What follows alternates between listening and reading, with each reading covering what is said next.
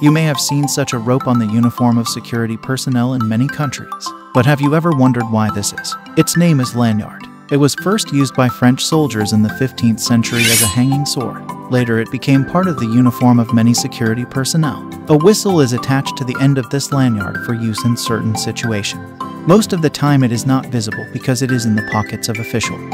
And today many officers have different lanyard colors based on their positional rank. For more videos, subscribe.